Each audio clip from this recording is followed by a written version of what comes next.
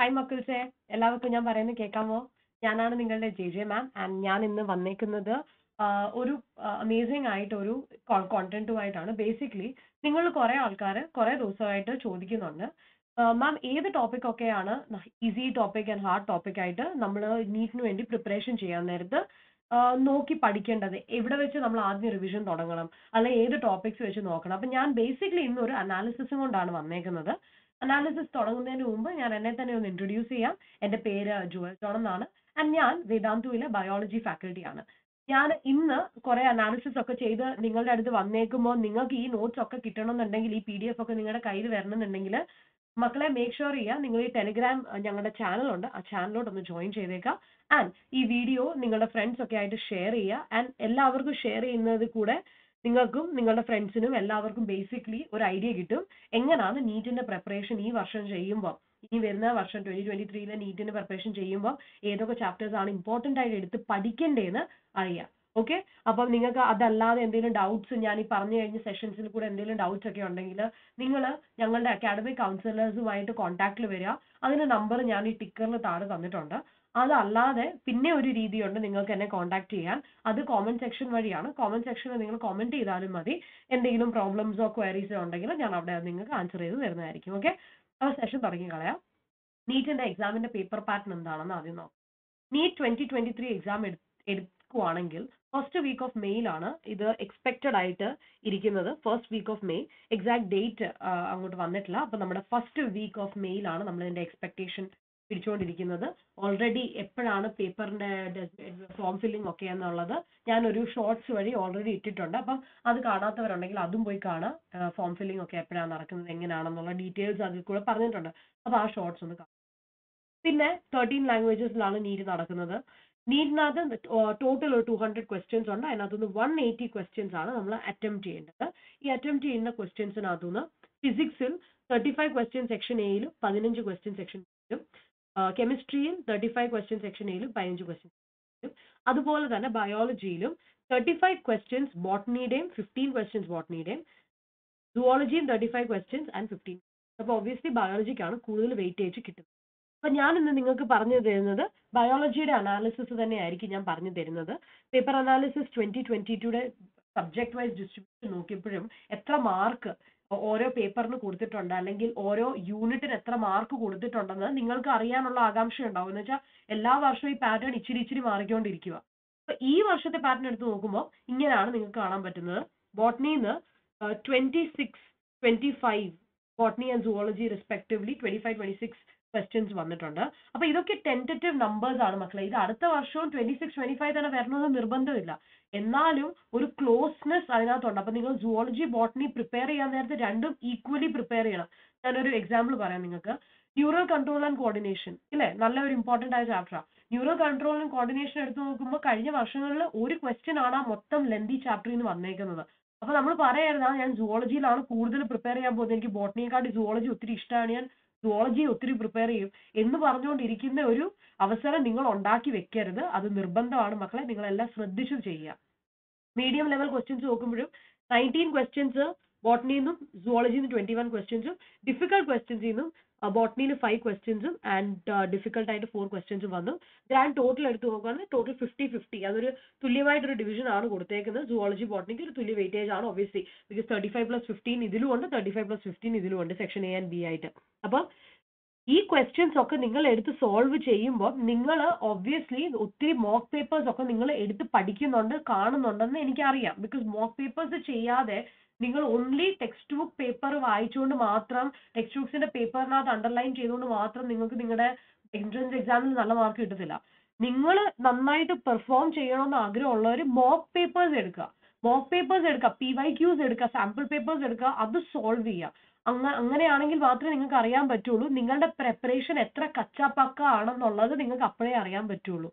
അപ്പൊ അത് ഉറപ്പായിട്ട് നിങ്ങളൊന്ന് ചെയ്തോളുക മക്കളെ. നീറ്റ് 2022 പേപ്പറിന്റെ ഗ്രേഡ് വൈസ് ഡിസ്ട്രിബ്യൂഷൻ എടുത്ത് നോക്കുമ്പോൾ 11ാം ക്ലാസ്സും 12ാം ക്ലാസ്സിലും എത്ര ക്വസ്റ്റ്യൻസ് വന്നിട്ടുണ്ടെന്ന് നോക്കുമ്പോൾ 11ലെയാണ് കൂടുതൽ ക്വസ്റ്റ്യൻസ് വന്നതായിട്ട് ആക്ച്വലി കാണാൻ പറ്റുന്നത്. ഈ ടേബിളിൽ നിങ്ങൾ നോക്കുന്നത് നിങ്ങൾക്ക് കാണാൻ പറ്റും. ഇത് കണ്ടോ, 11ലെ 52 ക്വസ്റ്റ്യൻസും 12ലെ 48 ക്വസ്റ്റ്യൻസും അത്ര വലിയ വ്യത്യാസം ഇല്ലെങ്കിലും ഒബ്വിയസ്ലി അതിന്റെ ഒരു ഡിഫറൻസ് ഉണ്ട്. വെയിറ്റേജ് പെർസെൻറ്റേജ് നോക്കുമ്പോഴും അതുകൊണ്ട് 11ന്റെ വെയിറ്റേജ് ആയിരുന്നു ഇച്ചിരി കൂടുതൽ 12th കമ്പാരിസൺ. ഇത് ഈ വർഷം മാറിക്കൂടുന്ന ഒരു നിർബന്ധവും ഇല്ല. ഇതാണ് ഇതിന്റെ ഡിസ്ട്രിബ്യൂഷൻ. ഓക്കെ, പേടിക്കരുത് ആരും. 11th പോർഷൻ നിങ്ങൾ റിവൈസ് ചെയ്യുക. നിങ്ങൾക്ക് വേണ്ടിയിട്ടായ ഒത്തിരി കോഴ്സസ് എല്ലാം വേദാന്തുവിലെ നിങ്ങളുടെ വെബ്സൈറ്റ്സിലൊക്കെ നിങ്ങൾ വിസിറ്റ് ചെയ്യുവാണെങ്കിൽ ഒത്തിരി ഇമ്പോർട്ടൻ്റ് ആയിട്ടുള്ള യുനോ കോഴ്സസ് ഒക്കെ അവിടെ തന്നിട്ടുണ്ട്. അപ്പം നിങ്ങൾക്ക് നിങ്ങളുടെ ആവശ്യപ്രകാരം നിങ്ങൾക്ക് ഇഷ്ടമുള്ളതുപോലെ നിങ്ങൾക്ക് അവിടെ ജോയിൻ ചെയ്യാം. അല്ല, ഞങ്ങൾ യൂട്യൂബ് വഴി നിങ്ങൾക്ക് സംസാരിച്ച് ഞങ്ങളോട് കോൺടാക്ട് ഒക്കെ വെച്ച് നിങ്ങൾക്ക് ചെയ്യാൻ പറ്റുമെന്നുള്ള കോൺഫിഡൻസ് കൊണ്ട് തന്നെ ചെയ്യാൻ പറ്റുമെന്നുണ്ടെങ്കിൽ അതും ഓക്കെ ആണ്. ഓക്കെ, അപ്പോൾ ക്വസ്റ്റ്യൻസ് ബോട്ടണിയിലെ കഴിഞ്ഞ വർഷത്തെ അനാലിസിസ് എടുത്ത് നോക്കുമ്പോൾ സ്പെഷ്യലി മക്കളെ NCERT മാത്രമേ ക്വസ്റ്റ്യൻസ് വന്നിട്ടുള്ളൂ, അല്ലാതെ പുറത്തുനിന്ന് ക്വസ്റ്റ്യൻസ് ഒന്നും വന്നിട്ടില്ല. NCERT ക്വസ്റ്റ്യൻസ് മാത്രമേ വന്നിട്ടുള്ളൂ. ഡിഫിക്കൽട്ടും ട്രിക്കിയും ആണെന്നുള്ള ക്വസ്റ്റ്യൻസ് ഉണ്ടായിരുന്നു, പക്ഷെ ടെക്സ്റ്റ് ബുക്ക് ബേസ്ഡ് ക്വസ്റ്റ്യൻസ് മാത്രമേ ഉണ്ടായിരുന്നുള്ളൂ. കോൺസെപ്റ്റ് ബേസ്ഡ് ആയിരുന്നു, ലോങ് സ്റ്റേറ്റ്മെന്റ് ബേസ്ഡ് ക്വസ്റ്റ്യൻസ് ആയിരുന്നു. അപ്പം ക്വസ്റ്റ്യൻസ് വായിക്കുന്നതിൽ കുറെ കുഞ്ഞുങ്ങളുടെ സമയം പോയി. ബോട്ടണിയുടെ കേസിൽ സുവോളജിയിൽ ക്വസ്റ്റ്യൻ ഒറ്റയടിക്ക് നോക്കുമ്പോൾ ഭയങ്കര ഈസി ആയിട്ട് തോന്നുമായിരുന്നു, അത്രയ്ക്ക് ഈസി ക്വസ്റ്റ്യൻസ് ആയിരുന്നു ഒറ്റയടിക്ക് നോക്കുമ്പോൾ. പക്ഷെ പിന്നെയാണ് എല്ലാവർക്കും മനസ്സിലായത് needed very important precision and focus on the keywords. ആരും അങ്ങനെ പെട്ടെന്ന് ശ്രദ്ധിക്കാനുള്ള രീതിയിൽ അങ്ങനെ അല്ല അവർ ആ ക്വസ്റ്റ്യൻ ഉണ്ടാക്കിയേക്കുന്നത്. കാണുമ്പോൾ ഒറ്റയടിക്ക് നോക്കുമ്പോൾ തോന്നുന്നു ഇതിന്റെ ഉത്തരം നമുക്ക് അറിയാലോ. ശരിക്കും പറഞ്ഞാൽ ഒരു ഇച്ചിരി ട്വിസ്റ്റഡ് ആയ രീതിയിലായിരുന്നു ക്വസ്റ്റ്യൻസ് സുവോളജിയുടെ കഴിഞ്ഞ വർഷം വന്നത്. NCERT സെൻട്രിക് പേപ്പർ തന്നെയായിരുന്നു അത്. എന്നാലും ഉണ്ടല്ലോ കുറെ ക്വസ്റ്റ്യൻസ് ഈ ടോപ്പിക് ടു ടോപ്പിക് ഇന്റർലിങ്ക് വഴിയുള്ള ക്വസ്റ്റ്യൻസ് ഉണ്ടായിരുന്നു കുറെ. അതായത് കെമിക്കൽ കോർഡിനേഷൻ ചാപ്റ്ററും വേറൊരു ചാപ്റ്ററും തമ്മിലുള്ള കോർഡിനേഷൻ വഴിയുള്ള ക്വസ്റ്റ്യൻസ് കുറെ ഉണ്ടായിരുന്നു. അപ്പൊ സപ്പോസ് നിങ്ങൾ ഒരു കുട്ടിയാണ്, നിങ്ങൾ പറയാണ് ഞാൻ ഈ ചാപ്റ്റർ ഓമിറ്റ് ചെയ്താ, ഞാനിത് ദൈവത്തിന് വിട്ട ചാപ്റ്ററാണ്, ഞാനിത് ചെയ്തിട്ടേ ഇല്ല ആ ചാപ്റ്റർ എന്ന് പറഞ്ഞാൽ ഈ വർഷം അത് നടക്കത്തില്ല. എന്ന് വെച്ചാൽ ചാപ്റ്റേഴ്സ് അങ്ങോട്ടും ഇങ്ങോട്ടും കണക്ട് ചെയ്തിട്ട് അവർ ക്വസ്റ്റ്യൻസ് ഉണ്ടാക്കിയിട്ടുണ്ട്. അപ്പം നിങ്ങൾക്ക് ഒരു കാരണവശാലും ഒരു ചാപ്റ്റർ ഓമിറ്റ് ചെയ്തിട്ട് നീറ്റ് എക്സാമിന് പോവാന്ന് പറഞ്ഞാൽ അത് നടക്കുന്ന പണിയേ അല്ല. ഓക്കെ, പേപ്പർ അനാലിസിസ് നോക്കുവാണെങ്കിൽ 11th ക്ലാസ്സിലെ ഏറ്റവും ക്വസ്റ്റ്യൻസ് കൂടുതൽ വന്നത് biomolecule, cell cycle and cell ഡിവിഷൻസിന് 4 ക്വസ്റ്റ്യൻസോളം വന്നു. അപ്പൊ നിങ്ങൾ ചോദിക്കും മാം ഏതാണ് high weightage? Usually high weightage നോക്കുമ്പോൾ മക്കളെ ഹ്യൂമൻ ഫിസിയോളജിയാണ് നമ്മൾ ഹൈ വെയിറ്റേജ് ആയിട്ട് പിടിക്കുന്നത് സുവോളജിയിൽ. ബോട്ടണിയിലെ ഹൈ വെയിറ്റേജ് എടുത്ത് നോക്കുമ്പോൾ ഈവൻ നമ്മളുടെ പ്ലാന്റ് കിങ്ഡം തൊട്ട് നമ്മുടെ ആനിമൽ കിങ്ഡം തൊട്ട് മോർഫോളജി ഓഫ് ഫ്ലവറിംഗ് പ്ലാന്റ്സ് തൊട്ട് അനാറ്റമി ഓഫ് ഫ്ലവറിംഗ് പ്ലാന്റ്സ് ഇതൊക്കെ ഒത്തിരി ഇമ്പോർട്ടൻ്റ് ആണ്. സ്ട്രക്ചറൽ ഓർഗനൈസേഷൻ ഒത്തിരി ഇമ്പോർട്ടൻ്റ് ആണ്. പക്ഷെ ഇതിനകത്തൊക്കെ നിങ്ങൾക്ക് അറിയാം പ്ലാന്റ് കിങ്ഡം, ആനിമൽ കിങ്ഡം ഒക്കെ നല്ല ഈസി ആയിട്ടുള്ള ചാപ്റ്റേഴ്സ് ആണ്. അതൊന്നും നിങ്ങൾക്ക് ഒത്തിരി ഡിഫിക്കൽട്ട് അല്ല. നിങ്ങൾ അത് 2-3 വട്ടം ക്വസ്റ്റ്യൻസ് നോക്കി ടെക്സ്റ്റ് ബുക്ക് ഒക്കെ റീഡ് ചെയ്ത് കഴിഞ്ഞാൽ അതിനകത്തൊരു പ്രെഡിക്റ്റബിലിറ്റി ഉണ്ട്. ആ ക്വസ്റ്റ്യൻസ് ഒത്തിരി അങ്ങോട്ട് വളച്ചൊടിക്കാൻ പറ്റത്തില്ല. അതിനകത്തൊരു സ്ട്രേറ്റ് ഫോർവേഡ്നെസ് ഉണ്ട്. എത്ര ഒടിക്കാൻ പറ്റുമെന്ന് ആ ക്വസ്റ്റ്യൻസ് നമുക്ക് അറിയാം. നമുക്ക് എക്സാക്ട് ആ ഫോർമാറ്റ് എത്ര ക്വസ്റ്റ്യൻസ് അവൈലബിൾ ആണെന്നുള്ളത് നമുക്ക് നന്നായിട്ട് അറിയാൻ പറ്റും. അപ്പോൾ പ്ലാന്റ് കിങ്ഡം, ആനിമൽ കിങ്ഡമിൽ നിങ്ങൾക്ക് അത്ര ടെൻഷൻ ഇല്ല. Morphology, anatomy and structural organisation നിങ്ങൾ നന്നായിട്ട് പ്രിപ്പയർ ചെയ്യണം. ബയോമോളിക്യൂൾസ് ആണെങ്കിൽ നിങ്ങളുടെ പ്രിപ്പറേഷൻ, നിങ്ങളുടെ നോട്ട്സ് ഒക്കെ നല്ല പെർഫെക്റ്റ് ആയിരിക്കണം. നോട്ട്സ് ഒക്കെ നിങ്ങൾ ഉണ്ടാക്കുന്ന നോട്ട്സ് ഒക്കെ ഞങ്ങൾക്ക് അയച്ചു തരാം. ഓരോ സോഷ്യൽ മീഡിയാസ് വഴിയൊക്കെ നിങ്ങൾക്ക് അറിയാം, ഞങ്ങൾ ഓരോ സോഷ്യൽ മീഡിയയിൽ ഉണ്ടാവും, അവിടെ ഇവിടെയൊക്കെ ആയിട്ട് ഉണ്ടാവും. അപ്പം നിങ്ങൾ നിങ്ങളുടെ നോട്ട്സ് ഒക്കെ അപ്ലോഡ് ചെയ്യുക, അയച്ചു തരിക. ഞങ്ങൾ കണ്ടിട്ട് ഞങ്ങൾ പറയാം നിങ്ങളുടെ നോട്ട്സ് നല്ലതാണോ, എന്തെങ്കിലും ഇനി ആവശ്യങ്ങൾ അതിനകത്ത് മാറ്റാനുണ്ടോ, എന്തെങ്കിലും ആവശ്യമായിട്ടുള്ളതുണ്ടോ, എല്ലാം നിങ്ങൾക്ക് ഞങ്ങൾ പറഞ്ഞു തരുന്നതായിരിക്കും. Okay, cell cycle, cell division ഒരു കാരണവശാലും മറക്കരുത്, ഒത്തിരി ഇമ്പോർട്ടൻ്റ് ആയിട്ടുള്ള ടോപ്പിക്കാണ്. 12th ക്ലാസ്സിൽ എടുത്ത് നോക്കുമ്പോൾ 12th ക്ലാസ്സിൽ പിന്നെയും 11th തന്നെ നമ്മൾ അടുത്ത ഭാഗം എടുത്ത് നോക്കുമ്പോൾ നിങ്ങൾക്ക് കാണാൻ പറ്റും അധികം അങ്ങോട്ട് വെയിറ്റേജ് ഹ്യൂമൻ ഫിസിയോളജി കഴിഞ്ഞ വർഷം കൊടുത്തിട്ടില്ല. ന്യൂറൽ കോർഡിനേഷൻ ഞാൻ പറഞ്ഞ പോലെ ഒരു ക്വസ്റ്റ്യൻ ആണ് അതിൽ നിന്ന് വന്നേക്കുന്നത്. കെമിക്കൽ കോർഡിനേഷൻ ഒരു ക്വസ്റ്റ്യൻ ആണ് വന്നേക്കുന്നത്. ഇതൊക്കെ നമ്മുടെ ഏറ്റവും ഇമ്പോർട്ടൻ്റ് ആയ ചാപ്റ്റേഴ്സ് ആയിട്ട് നമ്മൾ പിടിക്കുന്ന ചാപ്റ്റേഴ്സ് ആണ് എപ്പോഴും. ലോക്കോമോഷനിൽ 3 ക്വസ്റ്റ്യൻസ് വന്നു. അപ്പൊ അതിന് ഒത്തിരി ഇമ്പോർട്ടൻസ് കൊടുത്തു. അപ്പൊ ശരിക്കും പറഞ്ഞാൽ നമ്മളൊരു ഈസി ഹാർഡ് എന്നൊക്കെ പറഞ്ഞ് നമ്മൾ വെയിറ്റേജ് കൊടുക്കുന്നതിനകത്ത് ശരിക്കും പറഞ്ഞ ഒരു അർത്ഥമില്ല. നമ്മൾ എന്താ ചെയ്യേണ്ടത്? നമ്മളുടെ ഓരോ ചാപ്റ്റേഴ്സിന്റെ നോട്ട്സും ഒരു ക്ലാരിറ്റിയിൽ നമ്മൾ അത് ഉണ്ടാക്കി വേർഡ് ബൈ വേർഡ് അതിനെ അസസ് ചെയ്ത് അസർഷൻ റീസൺ ഒക്കെ വന്നു കഴിയുമ്പോൾ നമുക്കറിയാമല്ലോ എത്രയായിരിക്കും കൺഫ്യൂഷൻ വരുന്നത്. അതുകൊണ്ട് എല്ലാ ടെക്സ്റ്റ് ബുക്കിലെ ഓരോ പേജിന്റെയും NCERT ക്ലിയർ ആയിരിക്കണം മക്കളെ. നിങ്ങൾക്ക് NCERT നിങ്ങളുടെ ബൈബിൾ ആണ്. ഈ 2 വർഷം നിങ്ങളുടെ NCERT നിങ്ങളുടെ ബൈബിൾ ആയിരുന്നു. ഇനി എക്സാം കഴിയുന്നത് വരെ അത് ആയിരിക്കണം. വായിക്കുക നന്നായിട്ട്, ഓരോ ലൈൻ ആയിട്ട് നിങ്ങൾക്ക് അത് ഓർമ്മ നിൽക്കണം. ഞങ്ങൾ കോളേജിൽ പഠിക്കുമ്പോൾ ഞങ്ങളോട് ഞങ്ങളുടെ ടീച്ചേഴ്സ് പറയും, മക്കളെ ഈ ക്വസ്റ്റ്യൻ, ഈ സെന്റൻസ് ഏത് ടെക്സ്റ്റ് ബുക്കിന്റെ ഏത് പേജിലാണെന്ന് ചോദിച്ചാൽ നന്നായിട്ട് പഠിക്കുന്ന സാഹചര്യത്തിലാണെങ്കിൽ നിങ്ങൾക്ക് പറയാൻ പറ്റും ഏത് പേജിന്റെ ഏത് ലൈനിലാണ് ഈ പെർട്ടിക്കുലർ സെന്റൻസ് എഴുതിയിരിക്കുന്നതെന്ന് വരെ നിങ്ങൾക്ക് അറിയും അല്ലേ. അപ്പൊ അത്ര നല്ലതായിരിക്കണം നിങ്ങളുടെ പഠിത്തം. ഏത് ടെക്സ്റ്റ് ബുക്കിലെ ഏത് പേജിന്റെ ഏത് പാരഗ്രാഫിന്റെ ഏത് ലൈനിലാണ് ആ അസർഷൻ ആൻഡ് റീസൺ വന്നതെന്ന് അറിയുന്ന രീതിയിലായിരിക്കണം നിങ്ങളുടെ preparation. മാം പറഞ്ഞപ്പോൾ എത്ര എളുപ്പമാണ്, പറഞ്ഞപ്പോൾ എത്ര പെട്ടെന്ന് കഴിഞ്ഞു. മക്കളെ പറയുന്നതിന്റെ മാത്രമല്ല നിങ്ങളുടെ preparation അത്ര ഫ്ലൂയിഡ് ആയിരിക്കണം, അത്ര നല്ലതായിരിക്കണം. ഇത് നോക്കിയേ, വെയിറ്റേജ് ഇവിടെ ലോക്കോമോഷൻ ആണ്, അവിടെ പ്ലാന്റ് ഗ്രോത്തിനും ഉണ്ട്, പിന്നെ ഫോട്ടോസിന്തസിസ് ആൻഡ് ഹയർ പ്ലാന്റ്സ് റെസ്പിറേഷനും ഉണ്ട്. ഓക്കെ, ഹ്യൂമൻ ഫിസിയോളജിയിൽ ഒത്തിരി ക്വസ്റ്റ്യൻസ് കഴിഞ്ഞ വർഷം വന്നിട്ടില്ല. അപ്പം ഈ വർഷം നമുക്ക് വേണമെങ്കിൽ പ്രതീക്ഷിക്കാം ക്വസ്റ്റ്യൻസ് അത്രയും തന്നെ. ഞാനിപ്പോൾ ബേസിക് ആയിട്ട് നിങ്ങളോട് പറയുമ്പോൾ നിങ്ങളോട് എങ്ങനെ പ്രിപ്പറേഷൻ ചെയ്യുന്നത്, 11th ടോപ്പിക്സ് ഓൾമോസ്റ്റ് എല്ലാം ഇമ്പോർട്ടന്റ് ആണ്, ഓൾമോസ്റ്റ് എല്ലാം ഈക്വൽ വെയിറ്റേജ് ആണ് എല്ലാത്തിനും നമ്മൾ കൊടുക്കുന്നത്. 12th അനാലിസിസ് എടുക്കുമ്പോൾ 12th ഞാൻ എപ്പോഴും നിങ്ങളോട് പറയുന്നത് ജെനറ്റിക്സ് ആണ് ഏറ്റവും ഇമ്പോർട്ടന്റ് യൂണിറ്റ്. എന്ന് വെച്ചാൽ ജെനറ്റിക്സിന് ഒരു 18% വെയിറ്റേജ് അല്ലെങ്കിൽ ഇവർ കൊടുക്കുന്നുണ്ട്. അപ്പൊ ജെനറ്റിക്സിൽ എന്തൊക്കെ ഉൾപ്പെടും, പ്രിൻസിപ്പിൾസ് ഉൾപ്പെടും, മോളിക്യൂൾ ഉൾപ്പെടും. കണ്ടോ, അതിനകത്ത് എത്ര ക്വസ്റ്റ്യൻസ് വന്നിരിക്കുന്നുണ്ട്, 6 ക്വസ്റ്റ്യനും 7 ക്വസ്റ്റ്യനും. എന്തുവാ ഇത്, 18% വെയിറ്റേജ് 2 ചാപ്റ്ററിന് തന്നെ. പറയുന്നത് മനസ്സിലാകുന്നുണ്ടോ? ആ എവല്യൂഷൻ ടോപ്പിക് നിങ്ങൾക്ക് എടുത്ത് പഠിക്കാൻ ജെനറ്റിക്സിന്റെ യൂണിറ്റിൽ അത് വരും. നിങ്ങൾ റീപ്രൊഡക്ഷൻ ഒക്കെ നന്നായിട്ട് പ്രിപ്പയർ ചെയ്ത കുഞ്ഞുങ്ങളാണ്, പക്ഷെ റീപ്രൊഡക്ഷന് യൂഷ്വലി 7 to 8% വെയിറ്റേജേ കൊടുക്കാറുള്ളൂ, അതിൽ കൂടുതൽ കൊടുക്കാറില്ല.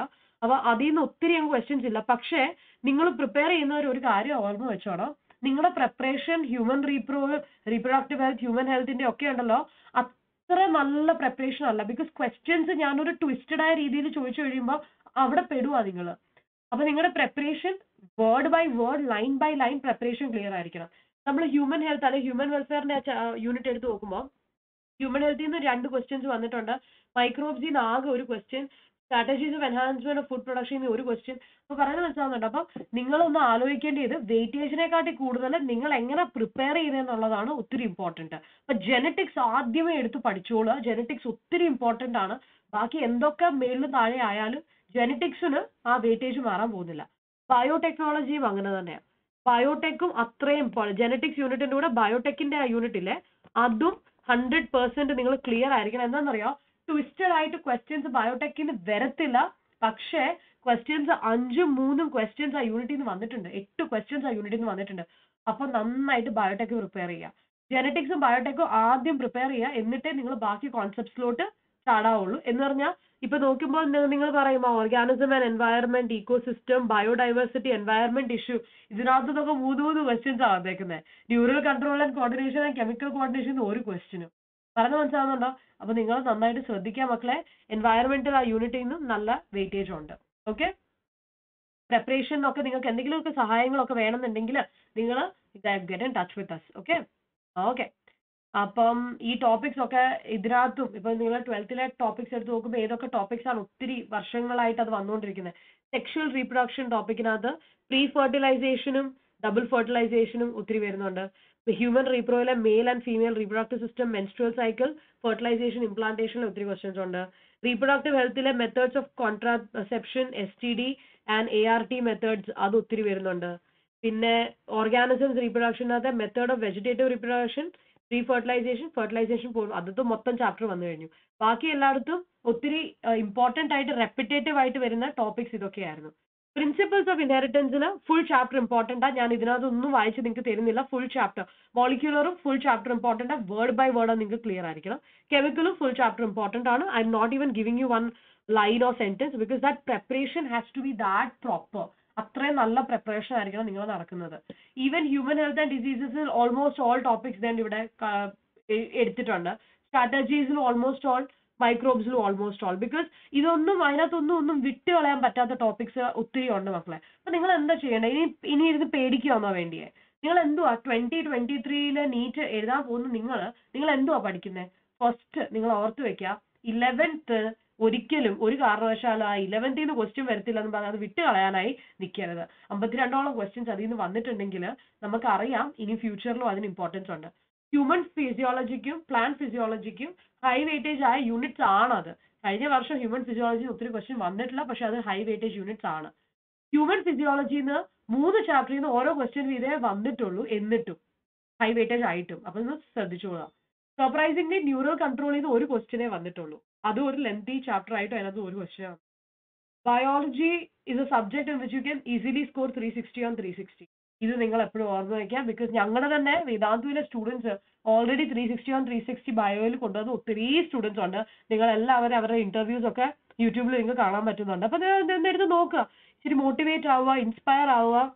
ഇൻസ്പിറേഷൻ എപ്പോഴും എടുത്തുകൊണ്ടിരിക്കുക. ഓക്കെ മക്കളെ, നിങ്ങൾ എന്താ ചെയ്യേണ്ടത് 360 കൊണ്ടുവരാൻ വേണ്ടിയിട്ട്? നിങ്ങൾ ആദ്യത്തെ കാര്യം നിങ്ങളുടെ നോട്ട്സ് നല്ല പെർഫെക്റ്റ് ആക്കുക. നോട്ട്സിൽ എത്രയും പറ്റുന്നോ അത്രയും ഫ്ലോ ചാർട്ട്സ് ഉണ്ടാക്കി നോട്ട്സ് ഉണ്ടാക്കുക. എത്രയും പറ്റുന്നോ അത്രയും ഡയഗ്രമാറ്റിക് റീപ്രസെന്റേഷൻ ഉണ്ടാക്കുക. എല്ലാ സാധനത്തിനും ഓരോ ഡയഗ്രാം ഉണ്ടാക്കിക്കൊള്ളുക. ഡയഗ്രാം എക്സിസ്റ്റ് ചെയ്യുന്നില്ലെങ്കിൽ പോലും കുഴപ്പമില്ല. എന്റെ സെഷൻസ് നിങ്ങൾ എടുത്ത് നോക്കുമ്പോൾ എന്റെ സെഷനകത്ത് ഞാൻ എല്ലാത്തിനും ഓരോ ഡയഗ്രാം വരയ്ക്കും. നിങ്ങൾ പറയും മാം എന്തിനാ ഈ ഡയഗ്രാം? ആ ഡയഗ്രാം ഇല്ലാതെ പഠിക്കാൻ നടക്കത്തില്ല. അതുകൊണ്ട് നിങ്ങൾ ഡയഗ്രാം വരച്ച് തന്നെ മുമ്പോട്ട് പോവുക. പിന്നെ ഓരോ ചാപ്റ്റർ കഴിയുന്നതനുസരിച്ച് നമുക്ക് ഒത്തിരി മെറ്റീരിയൽസ് അവൈലബിൾ ആണ്. ഇപ്പൊ മെറ്റീരിയൽസ് ഒക്കെ കൂടുതലാണ് നിങ്ങളുടെ കയ്യിൽ. മെറ്റീരിയൽസ് ഒക്കെ എടുത്ത് നന്നായിട്ട് പ്രാക്ടീസ് ചെയ്യുക ഓരോ ഇൻഡിവിജ്വൽ ചാപ്റ്റേഴ്സും. ഇത് 2023 നീറ്റ് കൊടുക്കുന്ന കുഞ്ഞുങ്ങൾക്കും പിന്നെ ഇനി വരുന്ന വർഷങ്ങളിൽ നീറ്റ് കൊടുക്കുന്ന കുഞ്ഞുങ്ങൾ നിങ്ങൾ ആ രീതിയിൽ ഇത് കാണുന്നുണ്ടെങ്കിൽ മക്കളെ ഓരോ ചാപ്റ്റർ വൈസ് ആയിട്ട് പ്രാക്ടീസ് നിങ്ങൾ ചെയ്തുകൊണ്ടിരിക്കുക. കീവേഡ്സ് എല്ലാം നോട്ട് ഡൗൺ ചെയ്യുക നോട്ട്സ് ഉണ്ടാക്കുന്ന സമയത്ത്. അപ്പം എൻഡ് ഡേയിൽ നിങ്ങൾ നിങ്ങളുടെ നോട്ട്സ് എടുത്ത് നിങ്ങളൊന്ന് വായിക്കുമ്പോൾ അതിനകത്ത് പെട്ടെന്ന് കീവേഡ്സ് എല്ലാം കിട്ടി പെട്ടെന്ന് നന്നായിട്ട് നമുക്ക് എല്ലാം മനസ്സിലോട്ട് ഓടി വരാനുള്ള ഒരു രീതിയിലായിരിക്കണം നിങ്ങളുടെ നോട്ട്സ്. നോട്ട്സിനകത്ത് ഇങ്ങനെ ലെന്തി സ്റ്റേറ്റ്മെന്റ്സ് ഒന്നും എഴുതി വെക്കരുത്. ഓൺലി കീവേഡ്സ് എഴുതി വെക്കാവുള്ളൂ. ലെന്തി സ്റ്റേറ്റ്മെന്റ്സ്, ലെന്തി ചാർട്ട്സ് ഒന്നും ഉണ്ടാക്കാൻ പോകരുത്.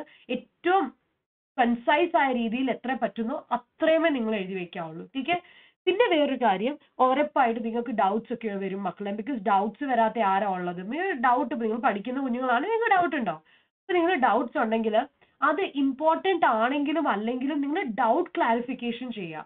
നിങ്ങൾ നിങ്ങളുടെ ടീച്ചേഴ്സിനെ പിടിക്കുക, അവരെ പിടിച്ച് അവരോട് പറയാ എനിക്കിത് മനസ്സിലായിട്ടില്ല, ഇതൊന്നുകൂടെ പഠിപ്പിക്കുക. അല്ലെങ്കിൽ എനിക്കിത് മനസ്സിലായി പക്ഷെ ഇത് ഇങ്ങനെ പോയാൽ ഇത് എങ്ങനെ വരും? ഇതെല്ലാം നിങ്ങളുടെ ഡൗട്ട്സ് എത്രയും പറ്റുന്നോ. എക്സാമിന് മുമ്പത്തെ ദിവസം ഇരുന്ന് ഡൗട്ട് സോൾവ് ചെയ്യാൻ നിൽക്കണ്ട. അതല്ല ഞാൻ ഉദ്ദേശിക്കുന്നത്. നിങ്ങളുടെ കയ്യിൽ ഇനി 5 മാസം സമയമുണ്ട്. ഓൾമോസ്റ്റ് ഞാൻ ഓൾമോസ്റ്റ് എന്ന് പറഞ്ഞു മക്കളെ. അപ്പൊ നിങ്ങൾ ആ ടൈം എടുത്ത് അത് ഡൗട്ട്സ് എല്ലാം ഇപ്പൊ തന്നെ ക്ലിയർ ചെയ്യുക. 11th ചാപ്റ്റേഴ്സ് ഒക്കെ റീവിസിറ്റ് ചെയ്യാനുള്ള തുടങ്ങുക.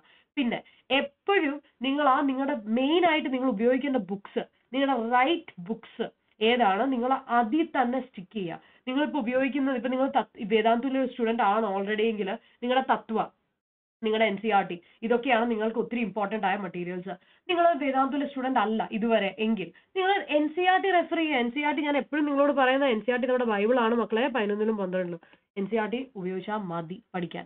പിന്നെ അത് കഴിഞ്ഞ് ക്വസ്റ്റ്യൻ പേപ്പറിന് വേണ്ടിയിട്ട് നിങ്ങൾക്ക് ഇൻ ദ മാർക്കറ്റ് എത്ര ബുക്സ് അവൈലബിൾ ആണ്?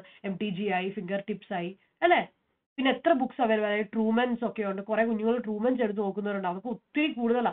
അത്രയൊന്നും ഡീറ്റെയിൽ പോകേണ്ട ആവശ്യമില്ല നിങ്ങൾക്ക്. നിങ്ങൾ ഈ ട്രൂമൻ ഒക്കെ ഇരുന്ന് ട്രൂമൻ പഠിച്ച് മാം എനിക്ക് തലയിൽ കയറുന്നില്ല, എനിക്ക് അതിനകത്ത് ഡൗട്ട് വരുന്നു, നിങ്ങൾ എന്തിനാ അവിടം വരെ ചെല്ലുന്നത്? നിങ്ങൾ ഈ NCERT ഒന്ന് മര്യാദയ്ക്ക് ഒന്ന് പഠിച്ചിട്ട് പോകും അല്ലെ? NCERT പഠിക്കുക, ഫിംഗർ ടിപ്സ് ഉപയോഗിക്കുക, നന്നായിട്ട് MTG നോക്കുക, ക്വസ്റ്റ്യൻസ് എടുക്കുക. ഫ്രീ ആയിട്ട് മെറ്റീരിയൽ ഓൺലൈൻ അവൈലബിൾ ആണ്, അതെടുക്കുക. ഇതെല്ലാം സോൾവ് ചെയ്ത് പ്രീവിയസ് ഇയേഴ്സ് ക്വസ്റ്റ്യൻസ് എടുക്കുക. ഇതൊക്കെ ചെയ്താൽ മതി മക്കളെ. നിങ്ങൾക്ക് 360 ഉറപ്പാ. ഇത് എന്റെ ഗ്യാരണ്ടിയാണ്. ഓക്കെ. പിന്നെ എന്നാലും നിങ്ങൾക്ക് സഹായം ഒക്കെ വേണമെന്നുണ്ടെങ്കിൽ ഞങ്ങൾ പിന്നെ ടീച്ചേഴ്സ് എന്തിനാ ഇവിടെ ഇരിക്കുന്നത് അല്ലെ? അപ്പൊ നിങ്ങൾ മേക്ക് ഷുവർ ചെയ്യുക ഞങ്ങളുമായിട്ട് കണക്റ്റിൽ വരിക. റിവിഷൻസും മോക്ക് ടെസ്റ്റും ഒക്കെ എത്രയും പറ്റുമോ അത്രയും ചെയ്യുക. പിന്നെ പ്രാക്ടീസ്. ടെക്സ്റ്റ് ബുക്ക് എത്ര വായിച്ചോ അതുകൊണ്ട് മാത്രം നിങ്ങൾക്ക് നിങ്ങളുടെ നോളജ് ബിൽഡ് ചെയ്യാൻ പറ്റില്ല. ടെക്സ്റ്റ് ബുക്ക് വായിച്ചതിന് ശേഷം അത് അപ്ലൈ കൂടെ ചെയ്യേണ്ടി വരും. അപ്പൊ അതുകൊണ്ട് practice as much as possible. പിന്നെ ഇതെല്ലാം നിങ്ങൾക്ക് ഹെൽപ്ഫുൾ ആണെന്ന് ഞങ്ങൾ വിശ്വസിക്കുന്നുണ്ട്. ആൻഡ് നിങ്ങൾക്ക് എന്തെങ്കിലും ഡൗട്ട്സ് ഒക്കെ ഉണ്ടെങ്കിൽ നിങ്ങൾ ഈ ടെലിഗ്രാം ചാനൽ ഉറപ്പായിട്ടും ജോയിൻ ചെയ്യുക. ഈ ടെലിഗ്രാം ചാനൽ ജോയിൻ ചെയ്യുന്ന വഴി ഞങ്ങളുടെ റെഡിമെയ്ഡ് ആയ നോട്ട്സ് ഒക്കെ നിങ്ങൾക്ക് കിട്ടും. അപ്പൊ നിങ്ങൾ ആ നോട്ട്സ് എടുത്ത് ആ നോട്ട്സ് ഉപയോഗിച്ച് നിങ്ങൾക്ക് വേണമെങ്കിൽ ഫ്ലോ ചാർട്ട് പ്രിപ്പയർ ചെയ്യാം. ബിക്കോസ് ഞങ്ങൾ തരുന്ന നോട്ട്സ് ഒക്കെ അതിനകത്ത് ഫ്ലോ ചാർട്ട് തന്നെയാണ് നിങ്ങൾക്ക് തരുന്നത്. അപ്പോൾ ആ ഫ്ലോ ചാർട്ട് ഒക്കെ എടുത്ത് നിങ്ങൾ ആ നോട്ട്സ് എടുത്ത് നിങ്ങൾ നന്നായിട്ട് പഠിക്കും. ഓക്കെ മക്കളെ. അപ്പം ഐ ഹോപ്പ് ഇന്നത്തെ സെഷൻ നിങ്ങൾക്ക് ഒത്തിരി ഇഷ്ടമായി. ഈ സെഷൻ നിങ്ങൾ എല്ലാവരുമായിട്ട് ഷെയർ ചെയ്യുക, ലൈക്ക് ചെയ്യുക വീഡിയോ. എന്നാലേ ഞാൻ ഇനി പുള്ളർ വീഡിയോസുമായിട്ട് നല്ല ബ്യൂട്ടിഫുൾ വീഡിയോസുമായിട്ട് ഇങ്ങനത്തെ നല്ല അമേസിംഗ് വീഡിയോസുമായിട്ട് നിങ്ങൾക്ക് നോൺ അക്കാഡമിക് ആയ കോണ്ടന്റ് കൊണ്ട് ഞാൻ വരുള്ളൂ. അപ്പോൾ അടുത്ത സെഷനിൽ കാണുന്നത് വരെ പ്രിപ്പയർ ചെയ്യുക. എന്തെങ്കിലും സംശയങ്ങളുണ്ടെങ്കിൽ get in touch with us. Sayonara everyone. I'll see you guys in the next class. Bye all of you. Take care.